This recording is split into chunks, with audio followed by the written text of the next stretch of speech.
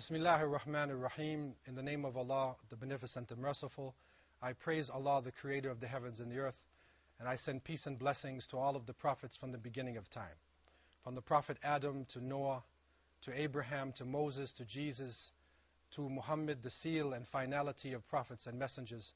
May Almighty God Allah have mercy upon them and forgive them forever. And I begin in the name of the righteous with the greetings of the people of paradise. Assalamu alaikum wa rahmatullahi wa barakatuh. The 21st century is an age of great material progress. Humanity has been able to develop the ability to move across the planet with great speed. We are communicating with each other with enormous amounts of information. But with this great technology, there are also great contradictions. With the ability to send information from one part of the planet to another, we also are finding great confusions amongst the people. We are finding nations attacking nations, people living in great tension, and one of the main reasons for this is ignorance. This series of programs is intended to bring untold stories from world history, gems of wisdom and knowledge, to try to bring about a new understanding, to heal some of the wounds, and to help the next generation to live in this world in peace. The story begins for me as a young African American growing up in a very powerful educational system. I questioned my teachers from an early age. I asked them questions concerning the contradictions that I saw within the pictures and the bits of information.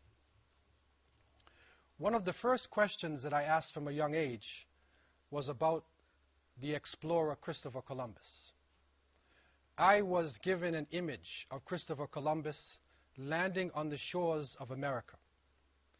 He lands with his boats and his Spanish sailors, and he meets people on the shore. And the caption underneath in the picture says that Christopher Columbus discovered America. My question was to the teacher, how can you discover a place when the people have been living there for over 20,000 years? Was 1492 really the age of discovery? Was it the first time that human beings reached the Americas? The answer that I got was that yes, Columbus discovered America. And yes, it was in 1492. This I recognized from a young age was a form of cultural imperialism. It was dishonesty that had interpreted itself on a high level of knowledge. But I continued in my questions. I asked about the African continent. Did Africa have great civilizations? The answer was no. And I challenged this concept, because when we looked into history, we found great pyramids in Egypt, the Sphinx, hieroglyphics, philosophy. We looked down into the Niger River and we found Timbuktu and Jenne in great centers of learning. Going further south, we recognize the great Zimbabwe in South Africa. And in looking at the ancient Egyptians, we were taught that the great pyramids were developed and science was developed thousands of years before Christ. But the Greeks, who were given the glory of beginning knowledge and science, only began their civilization somewhere around 600 BC. What was the real answer to my question? I continued on and I asked about the Moors and the Saracens that I was seeing in many of the movies. And Salahuddin al-Ayyubi was shown as a great leader of the Muslims. He was a person who struggled as a warrior, but at the same time had high noble qualities. And so when I found his name and others in the Arabic language constantly appearing in the text, I tried to question more and more concerning what actually was going on in history. Later on, I found that there was a need for a type of deconstruction, that history had to be taken apart and then reassembled in such a fashion that people would benefit from what had gone on in the past in a positive, objective way. Concerning Islam and the Muslims, when we look at the original sources, we find that Islam is a way of life that is shared by people throughout this planet. And that according to the teachings of Islam, prophets came to every nation and every tribe. In the text of the Quran, the book of scripture of the Muslims, in a chapter called Surah An-Nahl, the chapter of the bee, in verse 36, it says to us in the Arabic language, أعوذ بالله من الشيطان الرجيم وَلَقَدْ بَعَثْنَا فِي كُلِّ أُمَّةٍ رَسُولًا أَنْ اعْبُدُوا اللَّهَ وَاجْتَنِبُوا الطَّاغُوتَ فَمِنْهُمْ مَنْ هَدَى اللَّهُ وَمِنْهُمْ مَنْ حَقَّتْ عَلَيْهِ الضَّلَالَةُ فَسِيرُوا فِي الْأَرْضِ فَانْظُرُوا كَيْفَ كَانَ عَاقِبَةُ الْمُكَذِّبِينَ. Almighty Allah reveals to us, and certainly we sent to every nation a messenger, saying, worship Allah and avoid false deities. Of the people were some whom Allah guided, and of them were those upon whom error was decreed. So travel through the earth and see what was the end of those who denied the truth. In this verse, we see a text that gives us an understanding shared by Muslims all over the planet. That prophets came to Asia, to Africa, to Europe, and the Americas. And we learn from the original sources of Islam that what was common in the early peoples of the planet was the concept of Tawheed, the concept of unity and the oneness of God.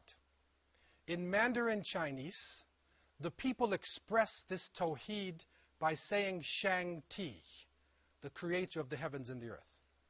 Akhenaten of ancient Egypt taught the belief in one God. Many say that he was teaching about the power behind the sun, and he created a revolution in ancient Egypt. In Africa, all throughout the African continent, the concept of the great cosmic spirit was shared by every nation. In Burundi, the people of Burundi, in speaking about God, say Imana. When they speak about the attributes of God, they say Bisabwe. He alone is worthy of worship. They also say Habimana. Only he truly exists. Habonimana. Only he does as he wills. The Akan of West Africa know God as he who knows or sees all things. The Yoruba of West Africa say, only God is wise. The Bakongo of Central Africa say, he is made by no other and no one beyond him is. In Southern Africa, we find the Zulu nation, who refer to the Creator as Umdali. The Xhosa people of Southern Africa say Qamata, and they add Katayi or Umdali, and it becomes Qamata Katayi, which means in Arabic, Allahu Akbar. God is the greatest and over everything. The Sutu people in the south say Ramasedi, which means he from whom comes light. In the Americas, there are strong references about the Cherokee nation, a strong nation of people who had large cities with over 100,000 people. And they were known for their strong belief in the Great Spirit. Information has come to us that from the texts or the oral traditions of the elders, when the Cherokees would begin their prayers, they would say, Ya Allah. And so we find in the Aboriginal people in Australia in South America, in Europe, and throughout the world, the concept of Tawheed, the concept of the Great Spirit, is found everywhere. So when the last Prophet Muhammad, peace and blessings be upon him, appeared, he did not bring a new religion, but he brought out of the people what already existed in them, and that is Tawheed. He was the seal of the prophets, the finality of the messengers. And it is reported during his last major sermon in Arafah, he brought to the people a strong message of the oneness of God. He also spoke to them and brought them the understanding that there should be no more economic oppression and that usury and interest is cancelled. He confirmed the rights of women. He broke down the roots of racism. And he established the Quran and the Sunnah, his way and his tradition, as the keys to success. He sent his followers in all directions. And it is reported that most of the Sahaba, radiyallahu anhum ajma'in, died outside of Arabia. When we look at history, we find that no other religion, no other ideology, no conquering general, no people spread so rapidly and so far. Within 100 years, Islam had reached the Atlantic Ocean on the west and China and the Pacific in the east. The Prophet Muhammad, peace be upon him, brought a message that was so clear and was so simple to the people that they were able to grasp this oneness. They were able to relate to the prophets and messengers who had come from the beginning of time. And so Islam spread rapidly, and people of all colors, of all nationalities, embraced this religion from the 6th century. People of all classes, the rich and the poor, male and female, came into this faith in large numbers, and Islam established itself not only in Arabia, but it established itself in Asia, in Africa, in Europe, and we also have proof that it was even in the Americas. Let's take a break for a few moments, and we'll come back to continue our discussion.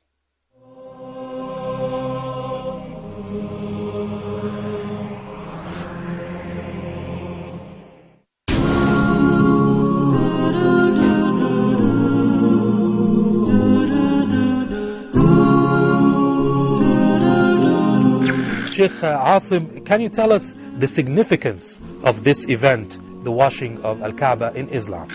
A great privilege to any Muslim to take part in such a ritual.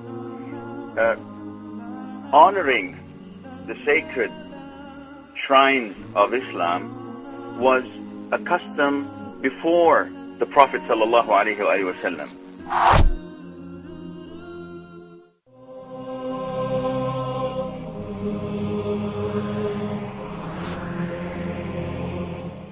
The Prophet Muhammad, peace and blessings be upon him, was the last of a long series